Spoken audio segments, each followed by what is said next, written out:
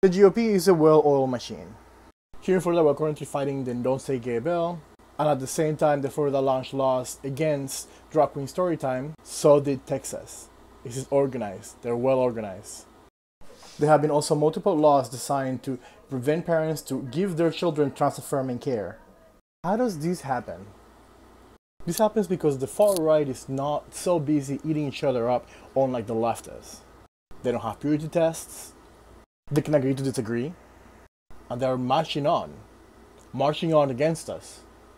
So what I will humbly ask of straight allies and allies in general is to speak up. Do not shut up about these issues. And whichever form that takes, I'm grateful.